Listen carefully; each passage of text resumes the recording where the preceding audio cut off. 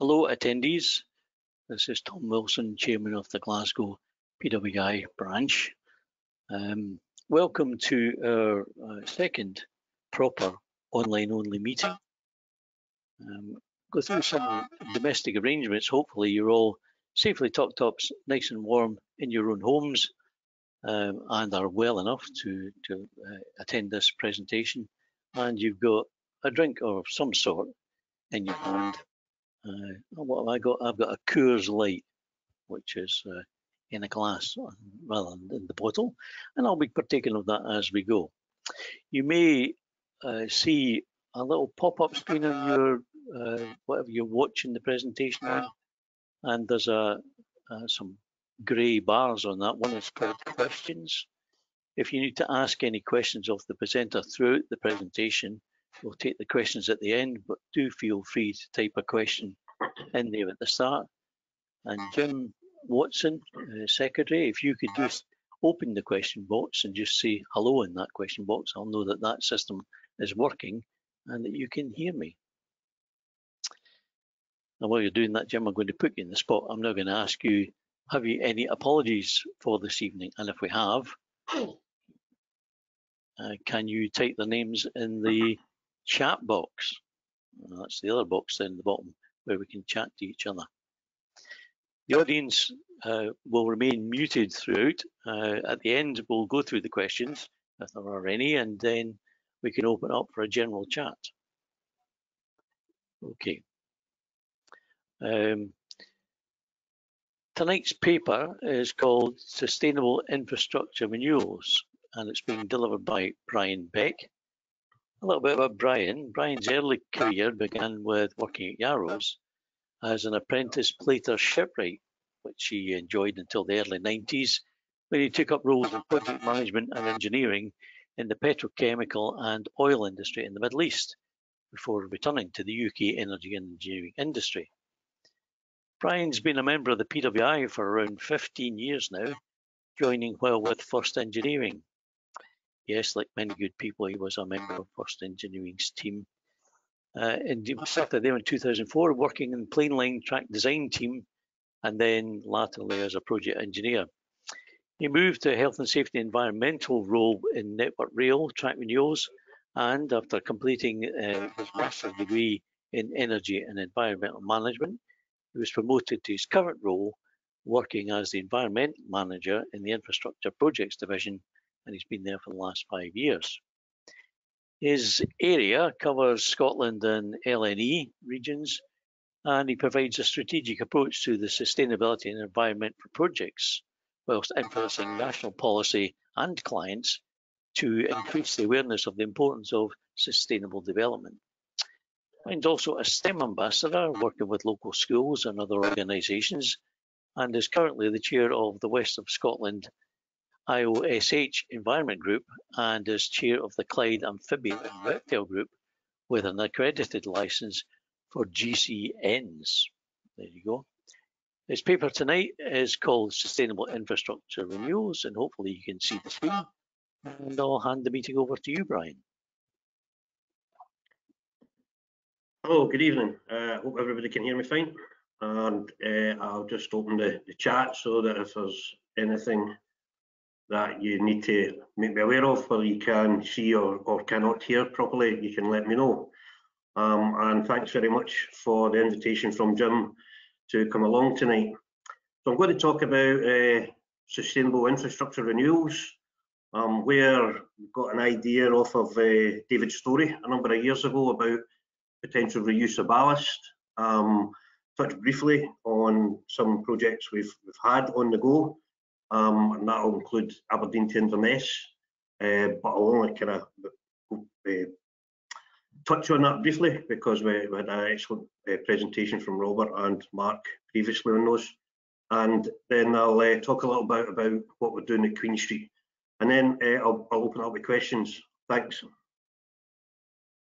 As I mentioned, back almost 10 years ago, I had a conversation with David Story in passing about how we could think about reusing ballast in traditional renewals works rather than high output works. And that set me on a path where eventually I did ballast reuse and optimisation as my dissertation on my master's.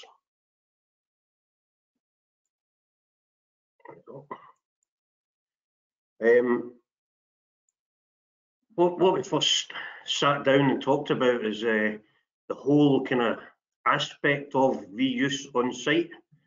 And you can see there's a lot of interconnectivity between all the different aspects of a site production line.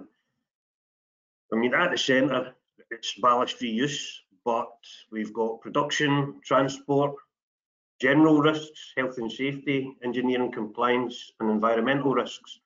But amongst all that, there's the opportunities as well. So we've linked in directly where there can be improvements between train plans and logistics, cost benefits. In the environmental world is a sustainable development and hazardous waste reduction, pollution runoff, and statutory nuisance. And I know everybody will be very aware about the impacts of dust, noise, and vibration. And on to health and safety, and it's not just the site stuff. I guess the recent conditions that we're working under just now has opened up freight paths. But what I was thinking about at the time was reducing the travel. If we can reuse ballast on site, it means that we don't have staff having to travel about the country. And again, if there's aspects of an overrun and having to go from up north to down south to get home again, and all those other time away from base impacts. So that was really kind of the big picture we wanted to look at, and where there was the dotted line. If we think about methods on site, traditionally on a normal construction site out with the rail industry or out with the P-way infrastructure corridor, you could maybe use a riddler or front bucket, and we could investigate that opportunity back in the day. But it might be a change to the way we work, and I'll touch on that later on in the slides.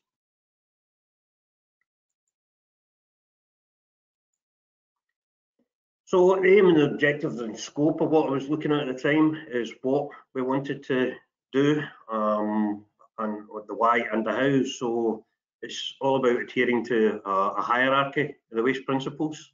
So on the higher levels rather than the bottom couple of steps, where we're sending materials off site altogether. The why was the need to reduce the waste and related carbon emissions to meet our obligations. And again, during the transport phase, to meet the governmental aspirations that have come to the fore in the last couple of years. And those were under the various Conference of Parties meetings, so kicking off from the Kyoto summit through to Brazil, Paris, and had things gone to plan, it would have been November. The Conference of Parties 26 was coming to Glasgow to talk about how we can better enhance the climate adaptation and mitigation. And the how, well, the how would really have been down to the likes of David Story or Craig Bartley's at the time on identifying where we could apply this, suitable sites, while adhering to basic engineering specs and following precautionary principles.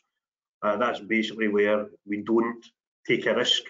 So we don't want to take an overrun. We don't want to put in shoddy engineering principles. So it's adhering to those good P-way standards and the track design handbook that we all work with. And I guess a big part of that would have been long-term planning and logistics and how we can actually deliver that on site. And one of the great challenges, and in fact good learning curves for me back in the day, was going into the whiteboard meetings and actually seeing how the consist of the trains and the wagons and the yellow plant coming into and out of site was managed.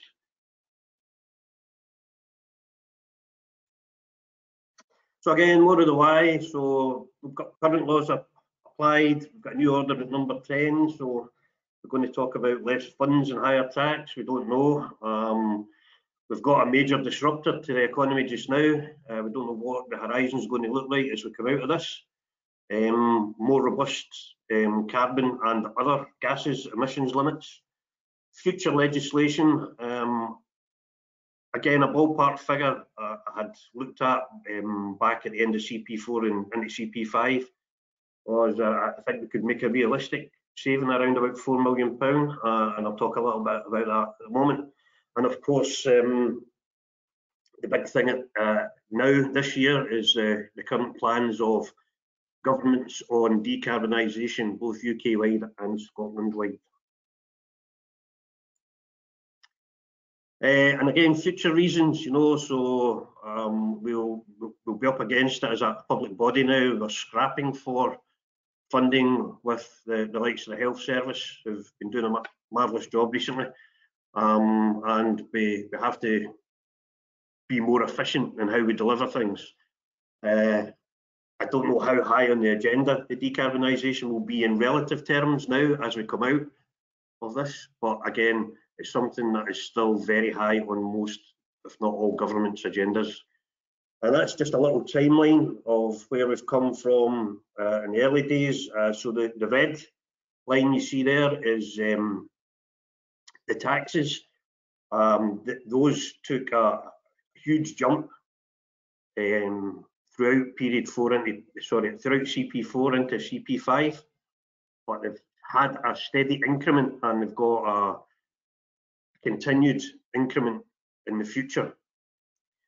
New laws and fines, again, I think with new laws coming in, the impact of pollution to air and the statutory nuisance I touched on earlier, we could see ourselves exposed to additional fines due to legislation.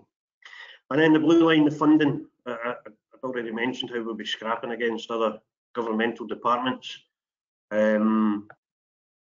It's got a long-term decline, I guess. We can see that in recent years the move has been away from enhancements to renewals, so that might continue into the future. Again, I mentioned engineering compliance. This was more for a kind of financial audience, but it's when we'd moved to the old, from the old categories to the new categories, information treatment, and it's not just kind of random. It would have to involve careful scrutiny of information where we can make the most benefit. Some renewals are required because the ballast formation is degraded so much that we wouldn't be able to make any real reuse on site. So it's that kind of thing. I suppose it's scoping sites out as well as trying to scope sites in, because not all sites would be suitable and not all conditions would be suitable. And again, the consequences, if we didn't adhere to engineering compliance, there would be production loss, reputation lost, cost imported. If we think about not achieving the engineering compliance, there would be temporary or permanent speed restrictions throughout. That's the kind of impact we potentially look at. I've got a couple of core samples here, and I know sampling's changed nowadays, but looking at the right-hand side, there's pretty poor formation right the way through, but on the left-hand side, as you look at the screen, there seems to be a bit more reusable or serviceable ballast depth, and the idea would be reuse that to perhaps put on the bottom formation and build up new ballast on top.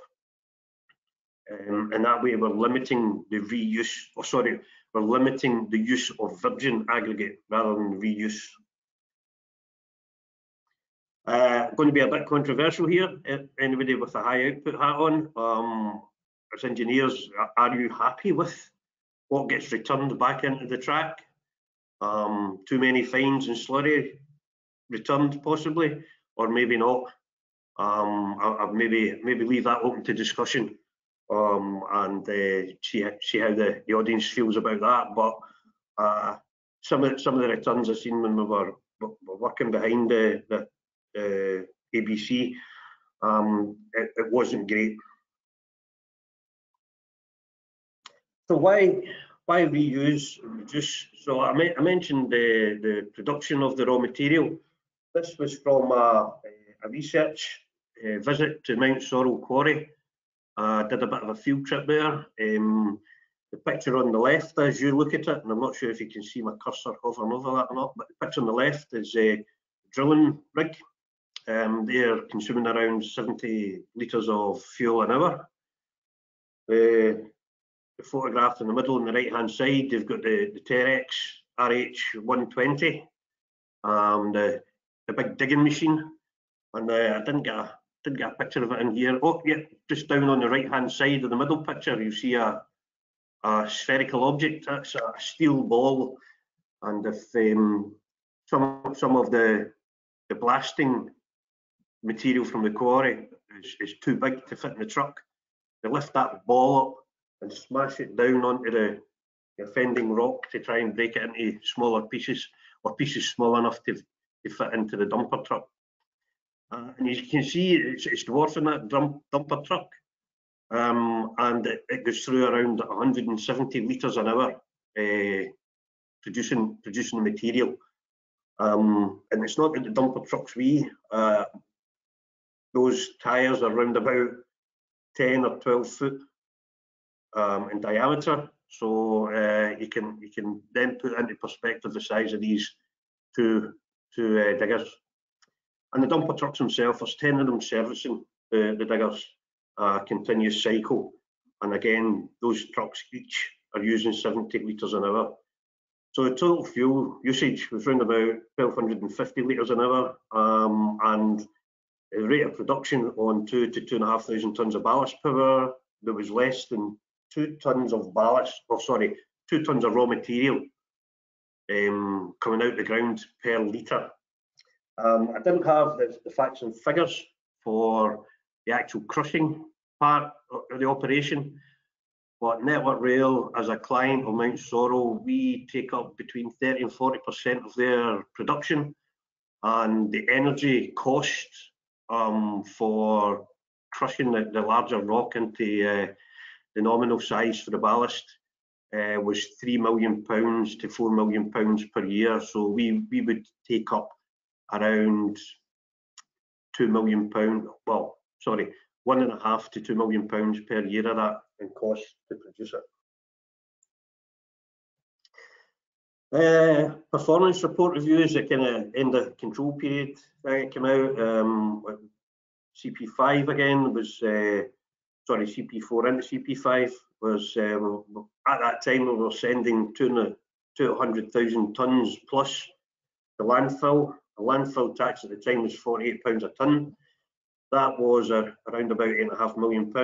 And again, if you look at the graph, the flight path it was taken, the landfill tax was increasing year on year and is increasing year on year by £8 a tonne. So you imagine that's compounded. So if it started off at 1.7 million 5 years ago, it'll be up 2.4, 2.5 million pound this year with that compound cost.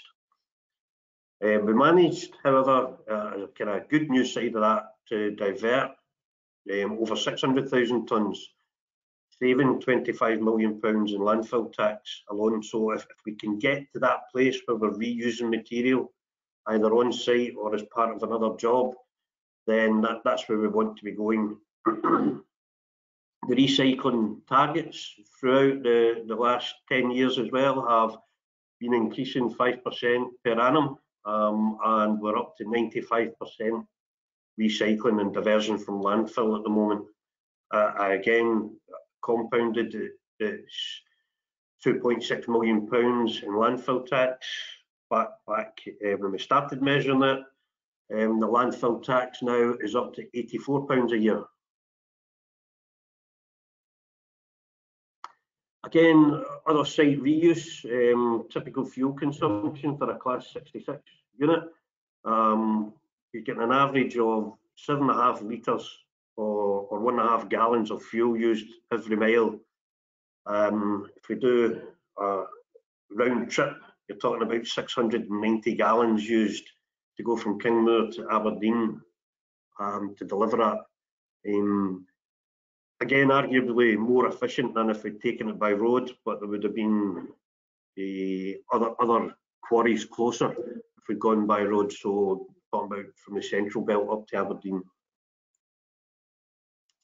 And on that, we talked about the last couple of years, the Aberdeen Inverness ballast efficiencies. So recovery, treatment and reuse on site. The makeup of ballast is quite often, because this track is needing renewed, I've had lots of maintenance on it to keep it in a serviceable condition or an operational condition. So actually quite a lot of the top ballast, and certainly within the beds and the shoulders, would be new material. And a traditional relay, if we're in a short or tight possession, we'd be sending that material away back down to Kingmoor for treatment or recovery down there. So again, there's probably a good percentage of the top 400 millimetres, or certainly above the sleeper bed, the sleeper base, that is serviceable or almost new. So Aberdeen to Inverness, because of the change in working and taking the blockade, we were able in that first year to recover 10,000 tonnes and reuse it on site. And if I go to the next slide, we saved around about 27,000 kilograms of CO2 on that production I was talking about at Mount Sorrel, for example, without the processing impacts factored in there. And the transport emissions for the vehicles coming from the central belt up to Aberdeen, that would have had an impact of 160,000 kilograms of CO2. And it was a busy site with the amount of lorry journeys locally anyway. But removing that additional traffic from the central belt up to Aberdeen and Inverness was substantial. And again, that's equivalent to 169 tonnes of CO2 saved. And again, subject to how the modal delivery option was selected, lorry versus train, there was a region of taking all those truck journeys off the road. We saved £50,000, and the change in the landfill tax regs would have meant that we saved in the region of £20,000 with those lorry journeys taken out of the equation. Year two, basically had 2.5 times of ballast reused, and a local quarry was reopened after jumping through all the quality control hoops. I've used around 9,000 tonnes from the local quarry on site. But again, overall, the combined saving of the transport removed 500 tonnes of carbon from the work scope. And again, just extrapolating up the estimated cost savings, you're talking about a saving of £135,000. You could argue it's not a lot on the scope of the project, but actually every penny we kind of claw back is demonstrating value for money, especially now when it's the National Audit Office that looks at how we spend the taxpayers' money. So issues and concerns, I've mentioned opportunity. There's environmental and business benefits from both waste and commercial efficiencies. A linear metre, you're looking at saving a minimum, I would say, of a quarter of material cost, probably closer to 40%, depending on the quality of the ballast and the beds and the shoulders. Reduces traffic, saves in delivery costs, frees up valuable resource in terms of driver, and if we've not got as many trains on the infrastructure, it frees up pathways for the freight operators to take up those slots, or if the demand is there for the train operators. Again, as mentioned, the reduction in CO2 and equivalent future-proofs against new taxes and legislations.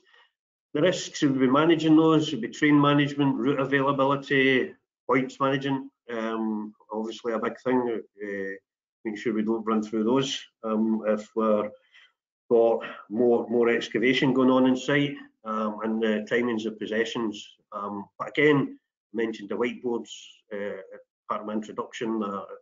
I don't see those as being insurmountable for planning opportunities. A little bit of the legal bit in there. So in Scotland, we've retained what they call paragraph 34 waste exemption. So we can actually keep a deposit ballast on land where we produce it. So if we wanted to reuse ballast for dressing the shoulders or whatever we might want to do with it, then we can. And you're looking at 10 tonnes per linear metre of spent ballast we can keep on site. So even if we're not introducing efficiencies, or we're still having to bring in new virgin material, we can make a saving on removing excess material from site that we don't have to if there's an opportunity, or more so if there isn't any space constraints, that we can leave it on site.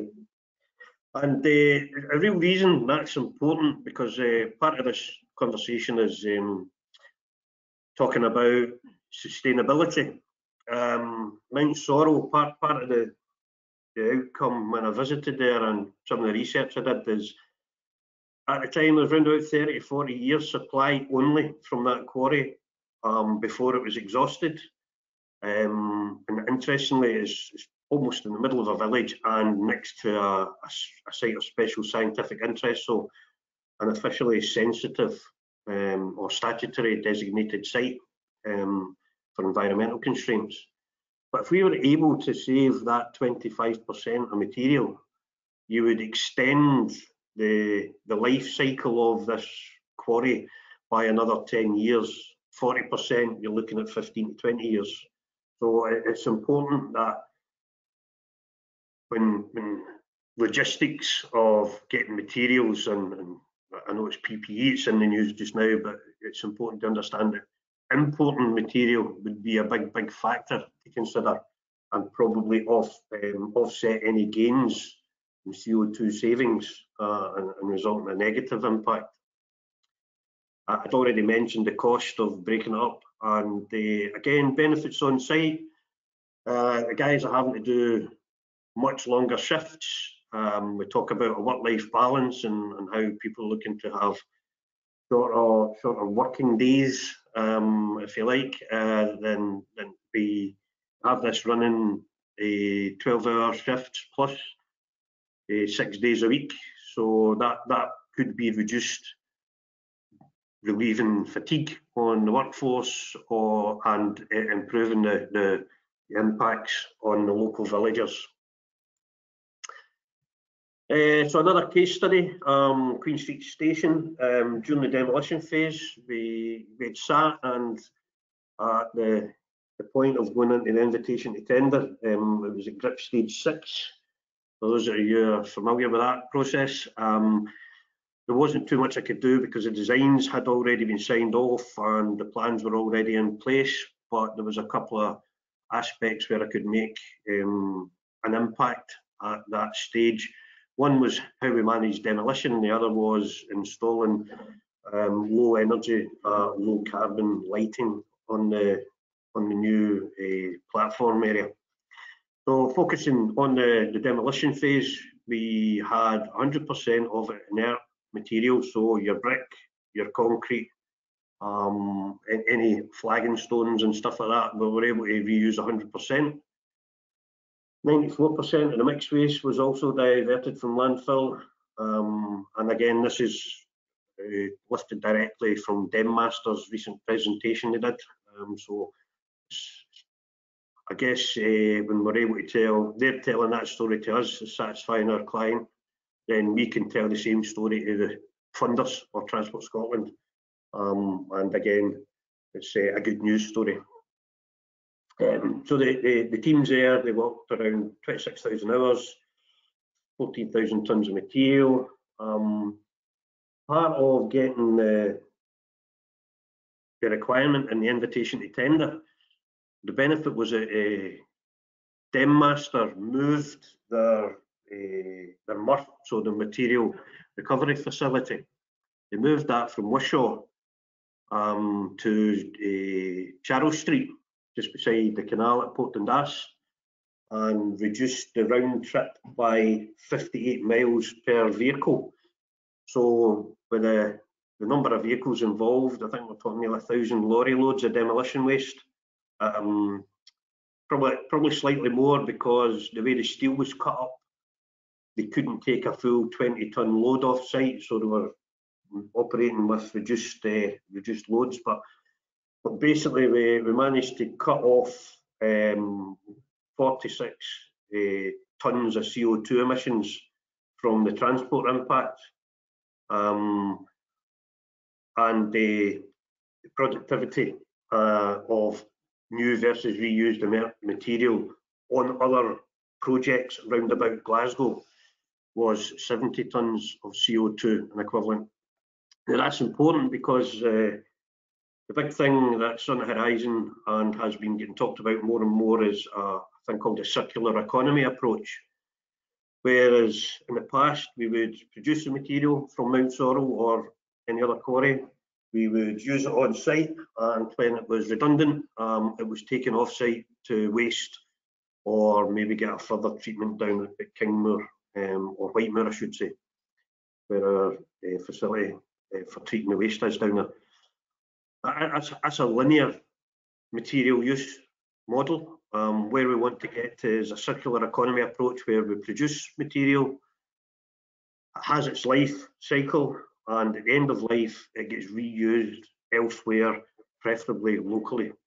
So the material from the project, we had companies buy the material, treat it in Glasgow, and it was exported. Generally it would go to China, again very topical, but it would be the volumes in the UK now are not sufficient to justify reusing and treating it here. So there's that that negative impact of exporting it. Locally, other timber purchasers or procurers were listed, and again that was part of the agreement at the start of the tender phase, or early once the tender had been awarded.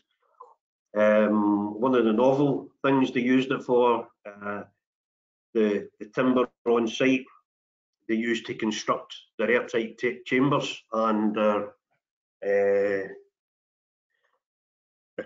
clean versus dirty areas when they were removing asbestos.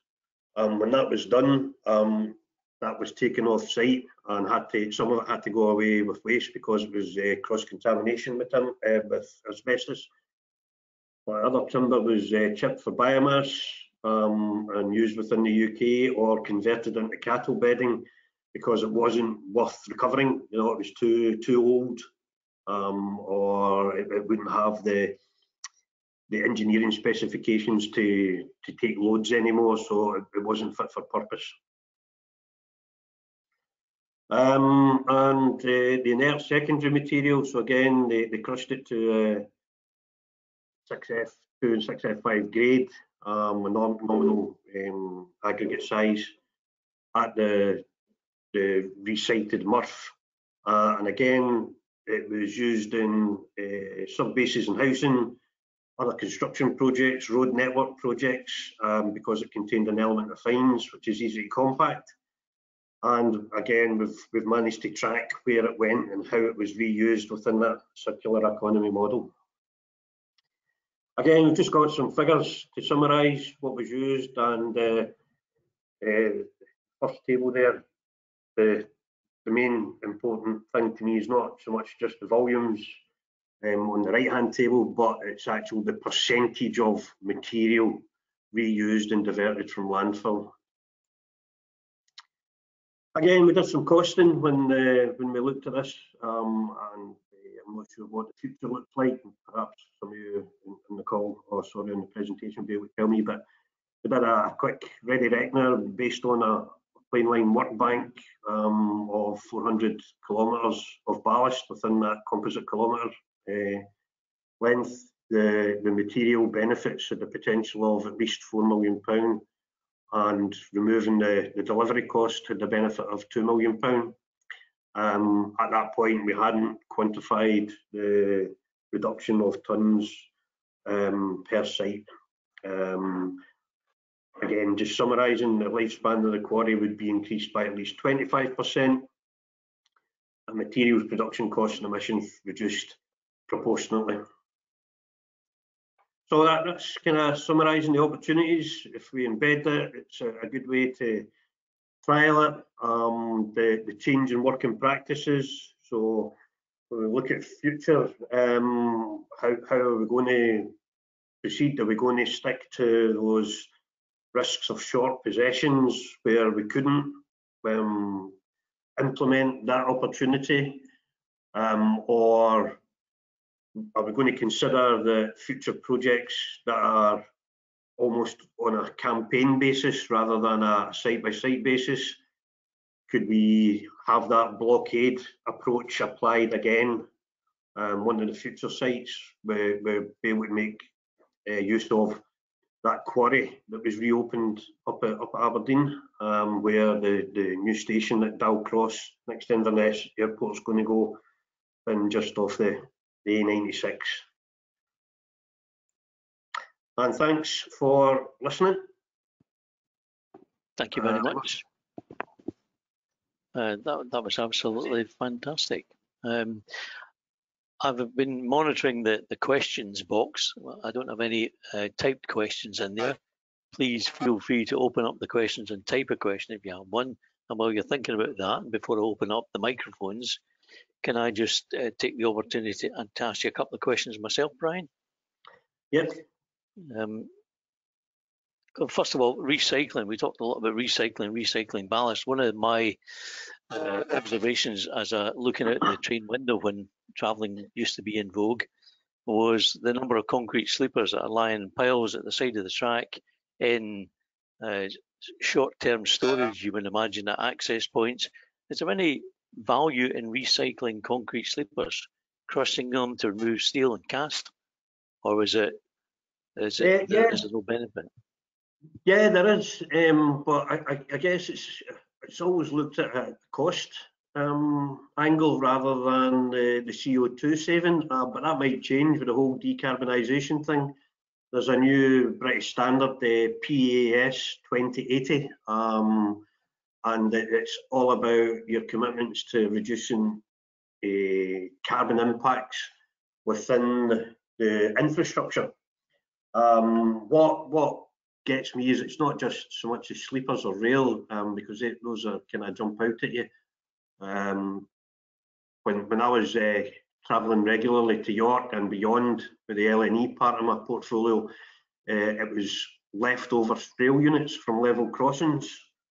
We actually had donated some of those to a plant operating company to use in their training centre. We've got some sitting up at Carnoustie just now that came out of that project, and we're hoping that the maintenance team will be able to reuse those in their growth. There's nowhere in the UK that would be able to recycle those. If we were to refurbish them for reuse, they would go over to Germany. But again, thinking on that hierarchical approach, if we can reuse them for their intended purpose, albeit not on the operational railway, then that would be a benefit. If we could somehow adopt an access and reuse panels, for example, at an access, that would be ideal as well. And I think, again, when I had my secondment in maintenance as an environment specialist there, down at Dumfries, I think it was, the local team took the concrete BOMAG units and used them to build a footpath from the access point back into the delivery unit, the depot. So there's lots of people get lots of good ideas. It's just teasing it out of them or asking people to speak up.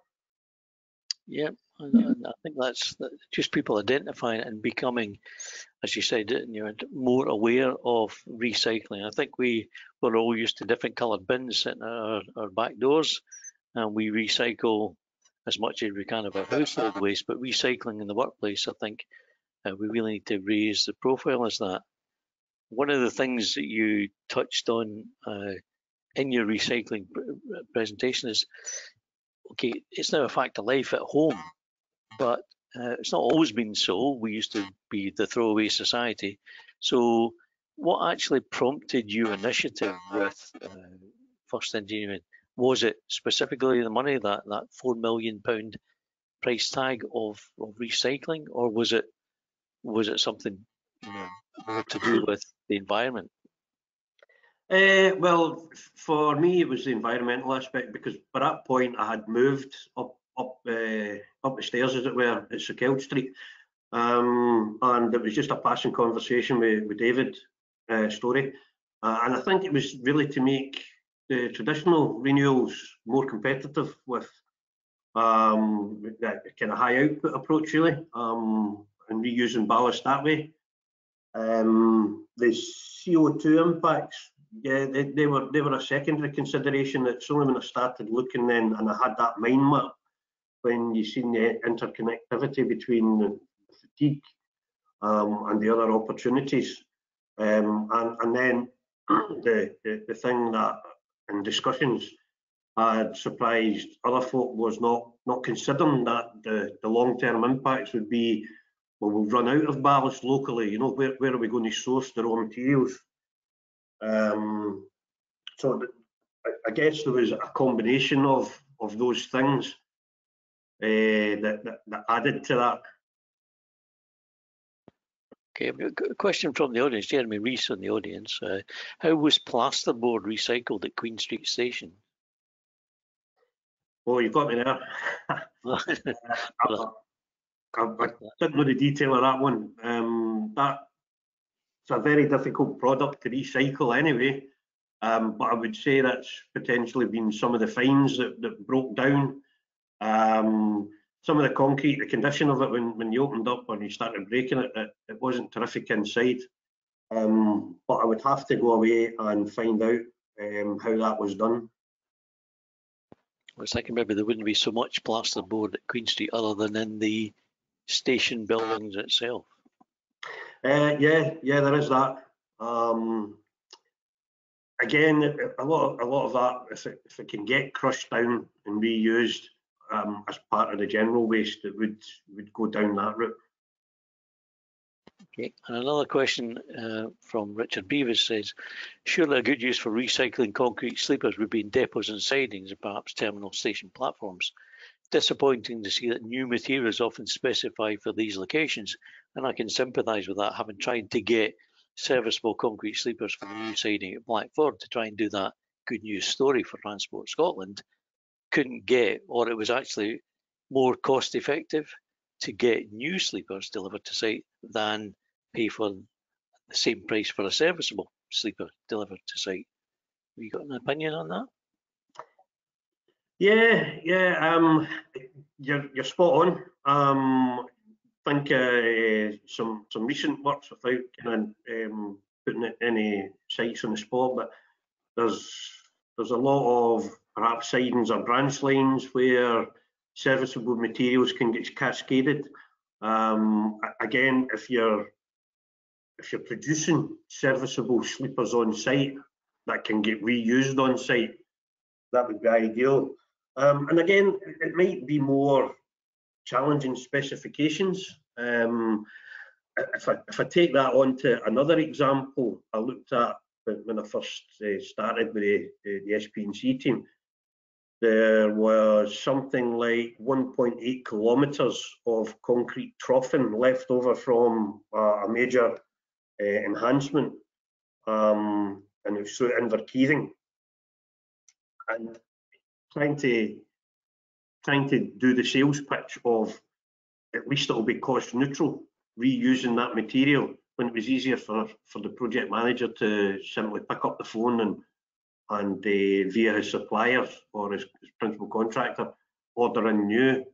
And again, we did have suppliers offer to come and clear that up for us, but then they would just resell the material back to Network Rail. But there are all sorts of things. Remember Ayrtown Head, after the inspection pit and the train inspection shed was getting removed, they took the inspection pit concrete units and basically flipped those over, and that then became the base for one of the platforms at Ayrtown Head. Again, I did quantify that at the time, but it just occurred to me that we'd actually done that then as well. A good example of local reuse, but maybe somebody might raise the question of product approval.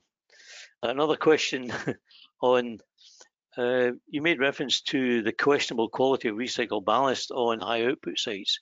Presumably recycling a ballast on conventional track renewal sites would have to be segregated in a similar way. So is it the case that better separation systems are required to better identify and segregate waste coming from site? Yeah, so one of the biggest challenges is probably making sure we're not causing an additional or a different type of pollution. So airborne particulates when we're recycling ballast on site. If the top lot of layers you could actually scrape off, put to the side, or put in a wagon. Again, this is all where the logistics and planning comes into it.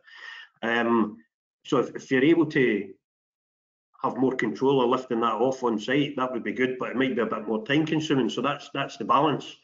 But I'd mentioned some of the methods that are used on fixed construction sites where there are riddlers, and these have dampen down mechanisms. I've even seen on a building site where a skip has been used, where they've recovered the material, used the riddler bucket in the skip full of water, and all the fines sink to the bottom of the skip, and then you're left with reusable inert material. I must talk to you about my wet ballast screening idea.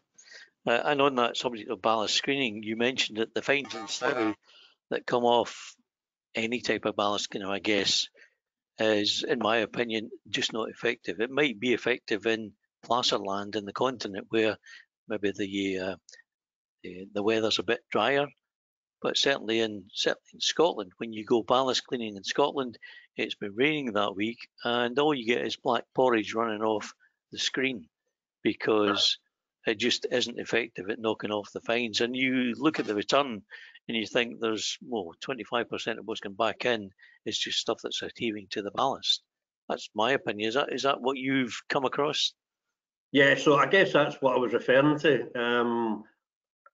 Again, when you think of some of the jobs in the GS&W, how we do a lot of wet beds down there when we were doing the campaign down there, and then closer to home as well, where we're getting that problem even in kind of semi-urbanised areas, not just out in rural areas. But yeah, you're right. The weather has an impact on that, and that's why it probably looks so bad going back into the ground. Because if you're being a purist, you're returning so many fines, and you're not taking the whole problem away. Yeah, and on that same thing about fines and ballast, certain quarries, Mount Sorrel was one of my pet hates. So ballast from Mount Sorrel was always face masks on, very dusty. Do you think there's any advantage in having a look at the ballast specification and trying to reduce the allowable percentage of fines to try and get a chunkier size of stone and less dust in amongst it? Well, I'd never thought of that. That's certainly the different nominal size would potentially help. I'm just thinking. It's the kind of thing I'm thinking about is, you're allowed 2% fines, 2 kilograms of dust, effectively, 3 millimetre down in dust, in amongst a 100 kilogram sample. That's a lot of dust, and Aye, it's going nowhere, and that's allowed. And I'm thinking surely quarries could be persuaded, in terms of their quality control, to provide properly cleaned ballast with the fines percentage washed away at source, and never actually leaving the quarry to be eventually somebody's ballast cleanings. yeah. Well, I was thinking more it's the loading procedures. So you probably nailed that there. There should be some process whereby, and again, do we regularly inspect the suppliers? I guess it's a rhetorical question. It would be supply chain organisation or my counterpart in that, Ian Russell. I would be asking that question to. Okay.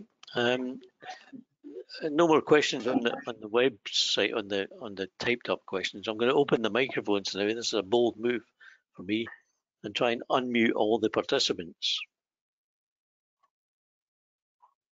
Okay, so audience, you can unmute yourself and say something. Brian Counter, first in. Oh, nearly. Yeah, this was Brian Counter here. Yes, thank you, Brian. I'm very pleased with your presentation. I didn't manage to see it all because of other things I was doing, but you are going to help us in this process further on, I believe, in terms of, carbonisation. I just going back to this thing about recycled ballast. Do we actually have a place in Scotland to sort of distribute it into like other uses, like perhaps farmers and things like that? No, we used to have the site in Miller Hill as a local distribution centre, but I guess that would be, I'm saying 10, maybe 12 years ago that we lost that facility. Yeah, the reason I'm asking the question is because there was always a bit of an issue over contamination, and I wonder where we sat in that area. No, I'm not sure. It was probably before I had get my teeth into that. Okay, thank you very much. Cheers. No worries. Hi there, it's Jim Watson. Hi, Jim. Basically following on Brian Counter's question there, it is interesting to note that many years ago, Scotland not only had Miller Hill, but had a ballast recycling facility at Cadder Yard. Of course, this has all moved down south now. So clearly there's an issue with both carbon and economics in transporting ballast from a renewal site in Scotland down to Kingmoor or even March. So to me, there is a real need, not just for the railway industry, but for the construction industry to reopen some of the LDCs and the ballast recycling facilities. I don't know if you've got any comment on that, Brian Beck? Yeah.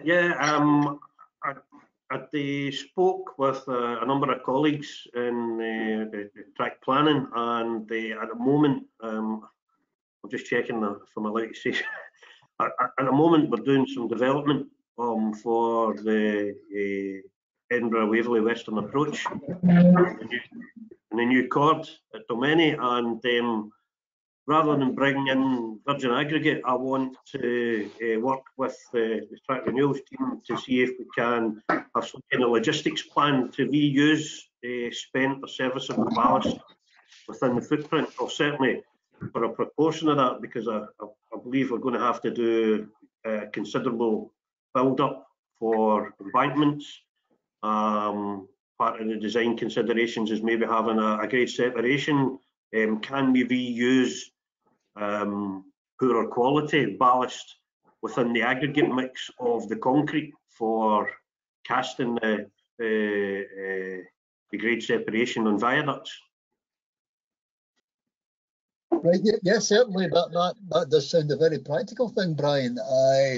I sort of going back to my own relatively recent past, Swindon Kemble, I reused 15,000 tonnes of spent ballast from a renewal and track lower site because it was able to be graded as class 1N. So basically you're talking about stone ballast and ash. So yes, it's feasible if you can get the mix right. And that's a huge, huge saving. You know, to be able to reuse, for example, on site, the 15,000 tonnes, you're talking about 235 falcons of spoil that otherwise would have been off site. Huge, huge savings both in material and carbon. So I like your idea. Great. On the wider construction industry front, it's recognised that we're probably throwing the baby out with the bathwater in some cases, as I'd alluded to with the virgin material or new ballast that had gone off site after a maintenance run. But even if I think about an embankment, if we can get a plan in that is acceptable from a quality control aspect, whereby we're preventing cross-contamination. So there's something called CLARE, it's a reuse of material on site, and SEPA have moved instead we don't work off the old checklist C anymore for ballast contamination. SEPA have and the Environment Agency have got guidance on thresholds of what can be considered non-contaminated now, so it can get reused. In a recent one in Aberdeen, Inverness, we had some soil go off site that had asbestos in it, but it wasn't classified as contaminated because the thresholds of that were so low from an environmental aspect that it could get reused. The trouble was that the health aspects were even more robust, so we've got that challenge as well. But again, thinking back on EWA, if we're able to put some kind of base in and maybe virgin material on top, but we've got the core as reusable, serviceable aggregate, where it's not going to be a threat to health for the environment, and then we could reuse it that way. A bit of a kind of a ballast sandwich, if you like. Thanks for that. Julian, you've got a question? Just one comment. When it was down south near Immingham, I do know that ABP did reuse some sleepers and some old rails that were out of the NR specs in relaying some sidings there. I believe it's an ABP location, so obviously they can decide on their own specification. I do think, as you know, having worked in Scotland, I do think it is a little ridiculous that we haven't got anything in Scotland for, you know, sorting out ballast and other materials, rails, sleepers, etc., between reusable and genuinely not reusable. And certainly, yes, if we could get something further north, rather than shipping it effectively all the way to March and potentially shipping it all the way back again, it would be sensible. So if something could be done at either Cadder or Miller Hill, I think that would be my personal opinion, and I come from the traffic part. I think that would be a really good move, and it would decrease the costs for the Scottish renewals. Jeff McGee was trying to unmute, was having a bit of trouble with unmuting, but he's made the observation that Miller Hill reopened as an LDC over 2 years ago. I don't know if that means that they do a limited amount of recycling or reclamation at Miller Hill. Yeah, I knew that had reopened. Yeah, I knew that was on the cards, but I don't have visibility of what is actually happening with that. In operational aspects, that is.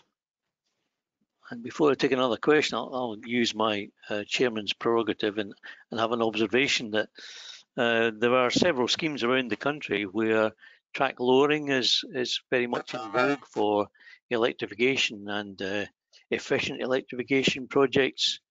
And we've done a little look at changes of track form. So if you've currently got an overbridge with concrete sleeper track form and you need to lower the track there, then you can achieve a 200 mil lowering with no material removed from site or no new material brought to site if you change the track form from concrete to steel.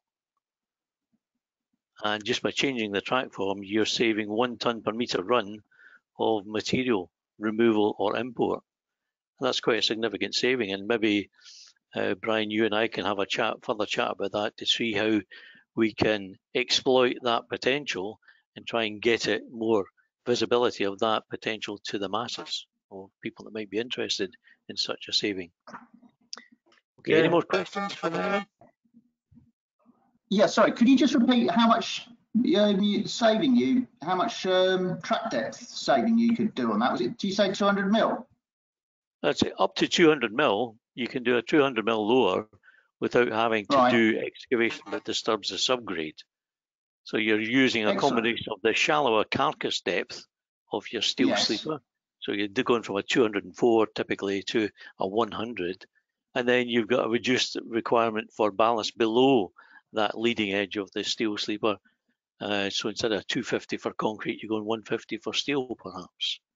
You can't use it everywhere, obviously not category 1 lines, but there are instances where that would be a perfectly acceptable solution, and that 1 tonne per metre run saving in excavation and imported material can be quantified into a cost somewhere, and somebody could figure out how much per metre run you would save in pounds.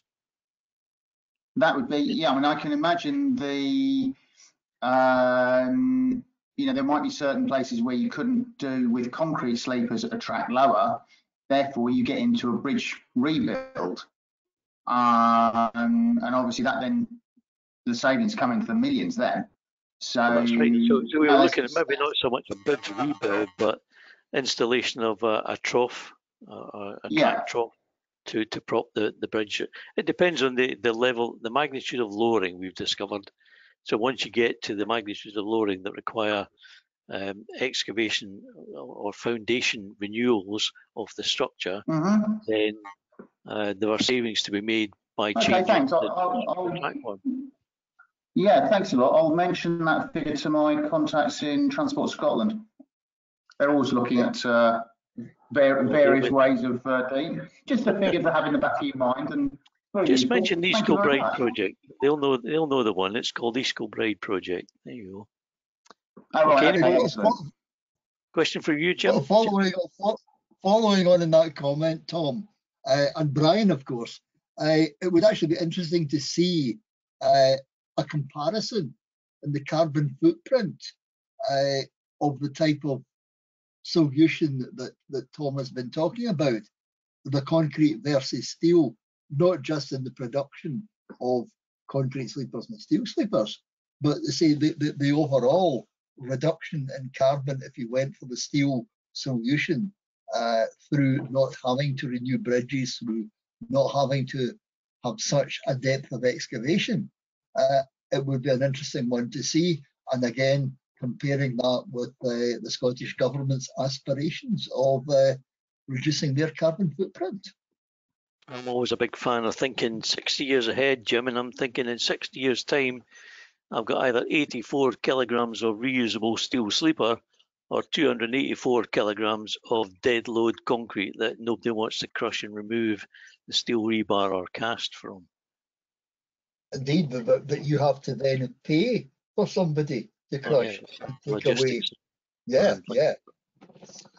So I guess to follow up on that, Jim, I know Lorraine Brown, before she left, her and her team, Daniel Dietrich and Amy, had been working up some figures along with the planning team and development team at Renewals on the carbon impacts.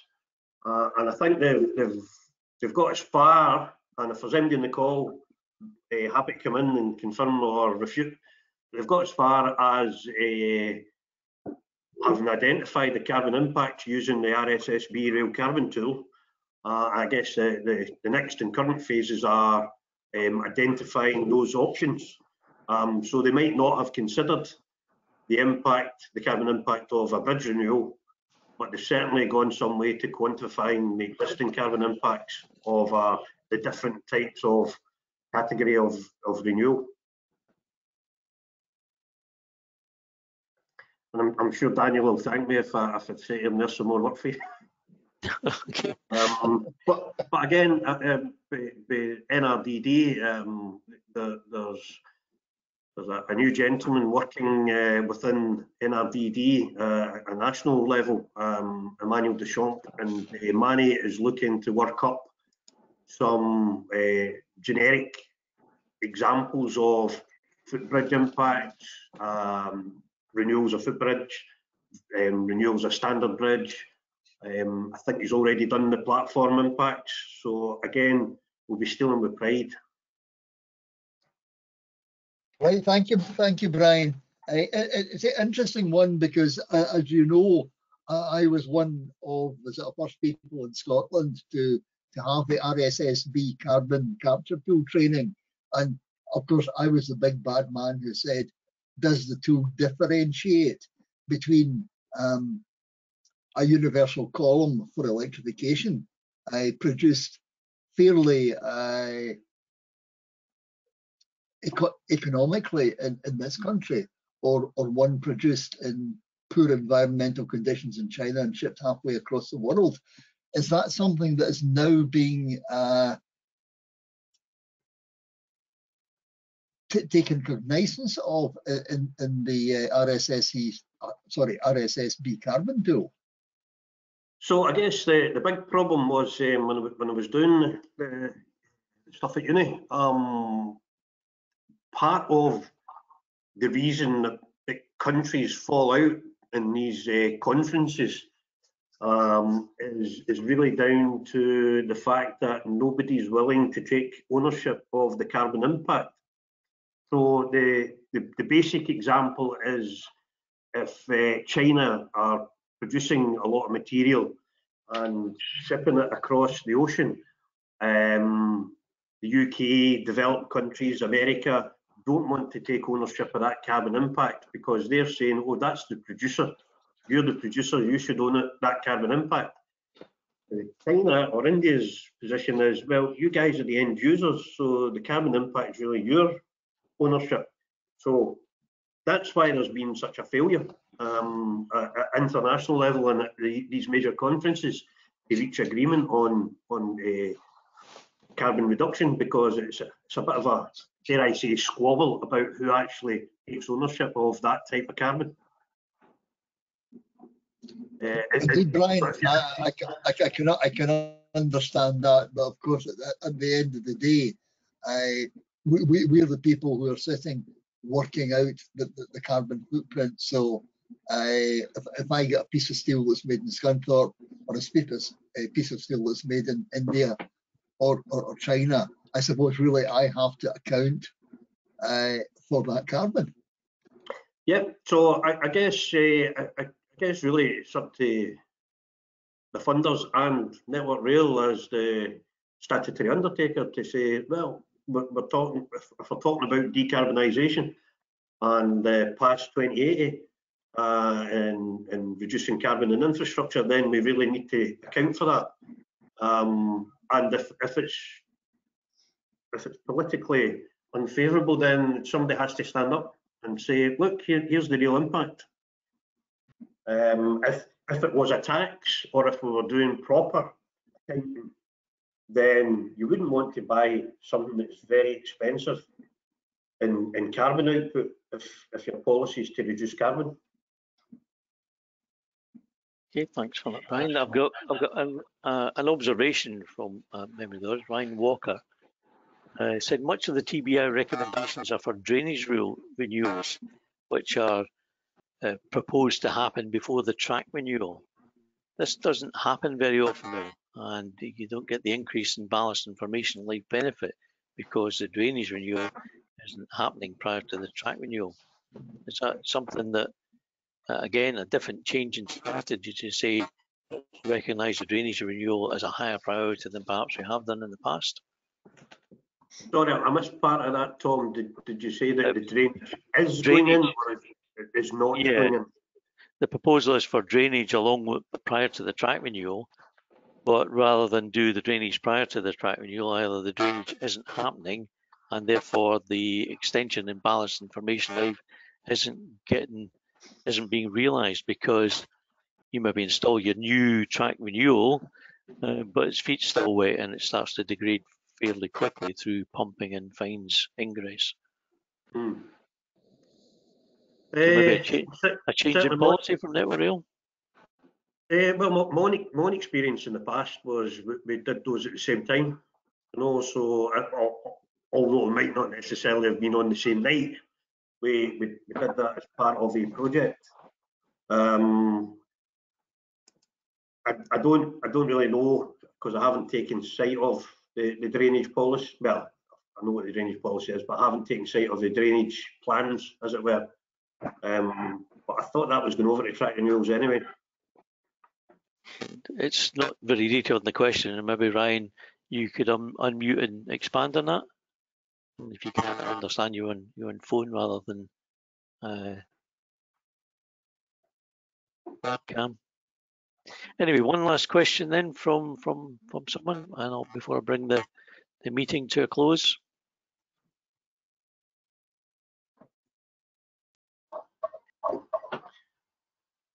Andrew? Hi, Tom. Yeah, it's Andrew Anderson here. It was just what you were touching on with bridges. One of the big issues with bridges, of course, tends to be what services run across the top. I don't know how you would account for those in terms of carbon, but there's certainly a problem in terms of time to get the utilities to redirect them and the cost in doing so. Indeed, and it's such an efficient way of crossing the railway, isn't it? Is to find a road bridge or a farm crossing, going across the railway, and let's just put some services in it. Yes, yes, and particularly for the likes of East Kilbride, which you've mentioned, it's fairly urban, so I imagine there are a great number of services in the bridges that are affected. Absolutely, and even some of the more non-urban areas, we've got services bridges next to the bridge. So you've got services in the structure, and then next to the structure, you have a services structure. Indeed. So I don't know how you would quantify that. It's one versus the other. I guess it could go back to that big picture thing you were talking about. Is a lower, more beneficial? And again, you look at the delay to a number of projects we've had recently.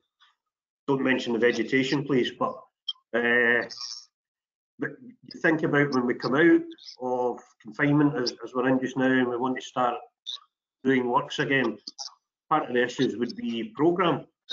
So again, if I think about a project we had down in LNE, Nottingley, Fiddling Stubbs level crossing, there had been a couple of false starts because there were great crested newts locally, but we were able to get an internal ecologist come up with a plan and accelerate the works to start during the normal hibernation period.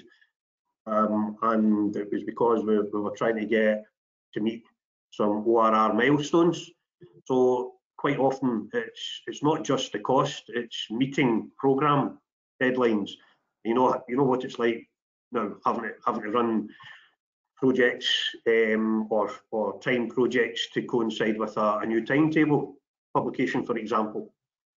So quite often the benefit is not necessarily just cost. The benefit could be programme and the social aspect, making that service available or accessible to members of the public.